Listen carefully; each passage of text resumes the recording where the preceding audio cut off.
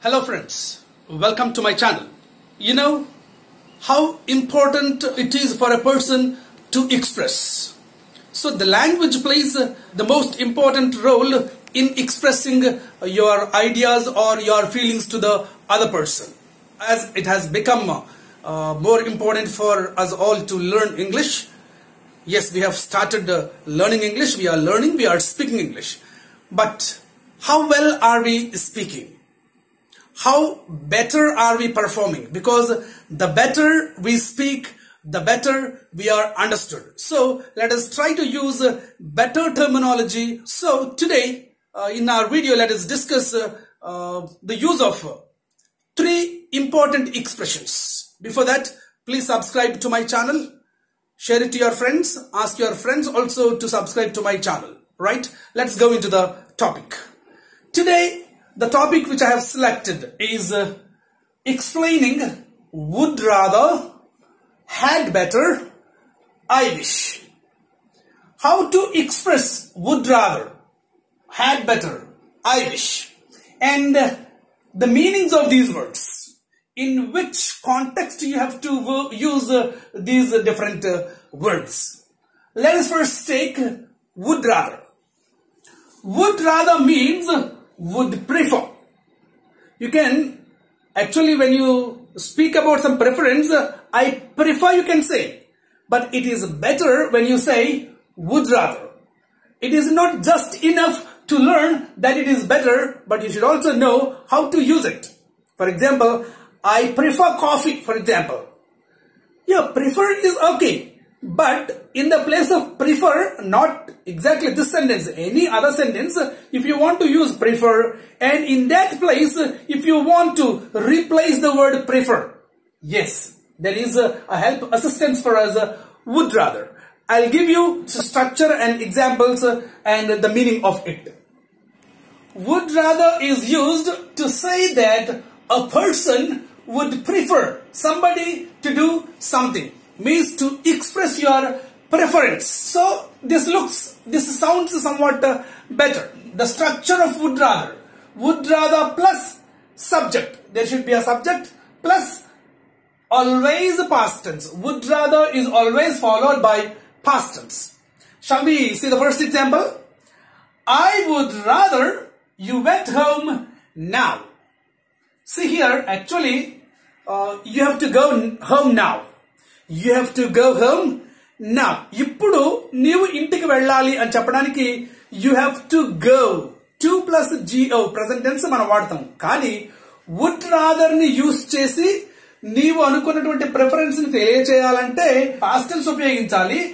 But still it means it's going to happen. ఇక్కడ past tense వాడినంత మాత్రాన ఇది past అని కాదు, ఇది ఇప్పుడు జరగబోతుంది. ఏంటి? I would rather you went home now. ఇప్పుడు నువ్వు ఇంటికి వెళ్ళడం మంచిది, నా ప్రిఫరెన్స్ అని అడిగితే నువ్వు ఇంటికి వెళ్ళడం మంచిది అని నేను చెప్పడానికి ఈ సెంటెన్స్ ఉపయోగిస్తాను. We'll go to another example. My father would rather I stayed at home. అంటే నిన్న కాదు, ఇప్పుడే. ఒకవేళ మీ నాన్నగారు అయితే ఏంటి, అందరూ బయటకు వెళ్ళారు కదా, మరి నీ పరిస్థితి ఏంటి? మీ నాన్నగారు ఏమంటారు? ఓ, మా నాన్నగారు నన్ను ఇంటి దగ్గరే ఉండమంటారు.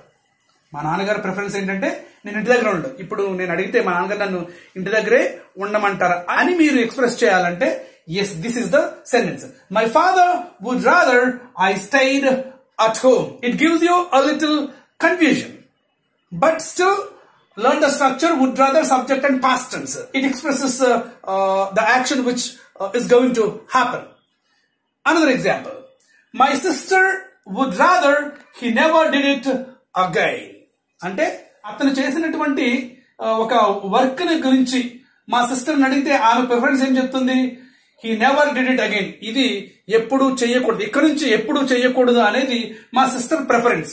ఇక్కడ నుంచి చేయకూడదు అనే దానికి డిడ్ కాదు యాక్చువల్ గా, కానీ వుడ్ రాదర్ వాడాం కాబట్టి పాస్ట్ టెన్స్ ను ఉపయోగించాలి. My sister would rather he never did it again. Had better. Had better is used for advising. అంటే వేరొక వ్యక్తికి లేదా నేనొక వ్యక్తికి గాని నాకు గాని సలహా ఇచ్చుకునే సందర్భంలో హ్యాడ్ బెటర్ అని ఉపయోగించాలి. సలహా ఇవ్వడానికి చాలా ఉపయోగిస్తాం. For example, you should go there, that is an advice. అలా కాకుండా ఇంకా కొంచెం డిఫరెంట్ గా ఉండడానికి మీరు హ్యాడ్ బెటర్ అని కూడా వాడొచ్చు. హ్యాడ్ బెటర్ కూడా సలహా ఇవ్వడమే లెక్క అవుతుంది. అండ్ అసలు దీన్ని ఎలా ఉపయోగించాలి, how to use had better. Had better is not followed by to. General గా మనకి బెటర్ అనగానే బెటర్ టు అనే యూసేజ్ వచ్చేస్తుంది, బెటర్ టు. కానీ హ్యాడ్ బెటర్ వాడిన తరువాత we are not supposed to use to. That is the simple thing you have to remember, otherwise everything is fine. Let's go to the example. You had better go to bed means it's already late but you are still studying. Then your father came. మీరు ఇంకా చదవడం మీ father చూసి time చూసారు, ఇది late అయిపోయింది, అదే ఇంకా వెళ్ళలేదేంటి అని అప్పుడు మీకు ఒక advice, you had better go to bed, it is already late, late అయిపోయింది, నువ్వు ఇంకా నిద్రపోవడానికి వెళ్తే మంచిది అనే అడ్వైస్ మీ డాడీ మీకు ఎలా ఇవ్వచ్చు. Are let's go to the next one. We had better meet him. అతన్ని కలిస్తే మంచిది మనకి, లేదంటే ఈ సమస్య క్లారిఫై కాదు, సో మనం అతన్ని కలవడం మంచిది అనే సందర్భంలో వీ హ్యాడ్, ఇక్కడ ఎవరిని అడ్వైస్ చేస్తున్నాం, మనము మనల్ని అడ్వైస్ చేసుకో, అంటే నేను కూడా ఆ గ్రూప్ లో ఉన్నాను అనమాట, ఆ సందర్భంలో కూడా మనం చెప్పుకోవచ్చు. We had better meet him. One more example. She had better participate. Some games competition ఏదో జరుగుతుంది, ఒక బ్రైట్ స్టూడెంట్ పార్టిసిపేట్ చేయడం లేదు. It has come to the notice of the head master. ఎందుకు ఈ అమ్మాయి పార్టిసిపేట్ చేయట్లేదు, మంచిది అమ్మాయి పార్టిసిపేట్ చేయడం చాలా మంచిది, ఎందుకంటే అమ్మాయికి ఉపయోగపడుతుంది ఇది అనే అడ్వైజ్ ని వేరొక టీచర్ తో చెప్పాలి, ఆ అమ్మాయిని పార్టిసిపేట్ చేయించండి అని. Then he can say, she had better participate, please go and tell her to participate. How to use had better in negative sentences. We have learned had better in positive sentences like you had better go there, we had better meet him, she had better participate. So all positive sentences. In negative sentences, small clarity when you use it in the negative sentences, because you may feel like using you had better don't go, because you had better go there, you had better meet him. That's what we have learned now. So don't, you might feel like using don't go, don't meet, but we should not use like that. The structure is this one, not to go. You had better not to go there. It's a positive, you had better go there. Negative is you had better not to go. Not, don't use here do not to go there. We had better not meet him. అతన్ని కలవకుండా ఉంటే మంచిది, so ఇక్కడ డూని ఉపయోగించవసరం లేదు. We had better not meet him, డూను ఉపయోగించకూడదు. She had better not participate, అంటే participate చేయకుండా ఉండటం మంచిది. She had better not participate. Finally, I wish. When do we use I wish? I wish is used to express your wish, something which is not possible to come to reality. అంటే మీరు ఒక విషయం జరగాలని కోరుకుంటారు, కానీ అది definite గా ఇప్పుడు జరగదు. అంటే ఇంపాసిబుల్ విష్, ఏదైతే జరగడానికి వీలు లేకుండా ఉంటుందో అటువంటి విష్ ని తెలియచేయడానికి మనం ఇది ఉపయోగిస్తాం. Let us go to the first example, then you will understand. I wish is used with the past tense. Past tense లో ఉపయోగిస్తాం, ఎందుకంటే ఇది ఆల్రెడీ పాస్ట్ టెన్స్ లో ఈ విధంగా ఉండాలనే విష్ నే తెలియజేస్తుంది, ఇప్పటి విష్ కాదు.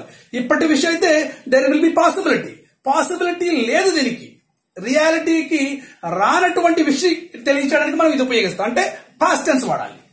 I wish I had wings అంటే దాని అర్థం ఏంటి, నాకు రెక్కలు ఉంటే బాగుండును అంటే అర్థం ఏంటి, now I do not have wings, ఇప్పుడు నాకు రెక్కలు వచ్చే అవకాశం కూడా లేదు. Is there possibility? నో. కానీ నా విష్ ఏంటంటే నాకు రెక్కలు ఉంటే బాగుండు అనేటువంటి విషయం తెలియజేస్తున్నాను. Of course it is not possible to come to reality. So ఈ విషయం తెలియజేయడానికి I wish I had wings. Same thing, I wish I had more money, నా దగ్గర ఎక్కువ మనీ లేదు అనేది ఇండైరెక్ట్ గా ఈ సెంటెన్స్ చెప్తుంది.